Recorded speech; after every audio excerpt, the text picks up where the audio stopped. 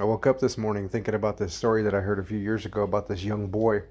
He was a runner and he was racing, and his dad was in the audience. And during the race, at one point he slips and falls, and he gets up real quick and starts running again.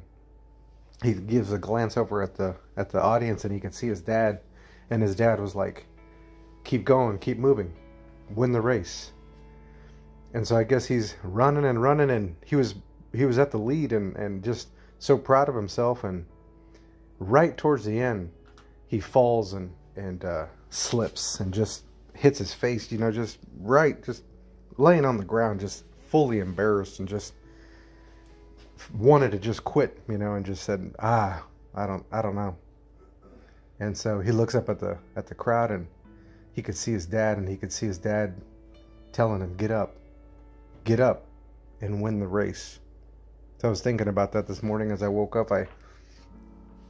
If I ever have moments where I'm feeling down, or I feel like something just hits you where you're, I don't know, maybe you're in your feelings, or maybe you're just feeling a little down.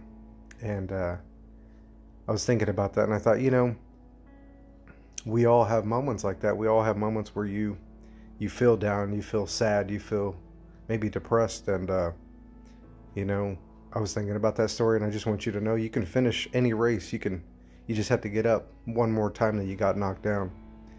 And just want you to go through the day and know that you woke up today for a reason. You woke up today for a purpose. That go out there, and even if you hurt, bandage yourself up and get her done.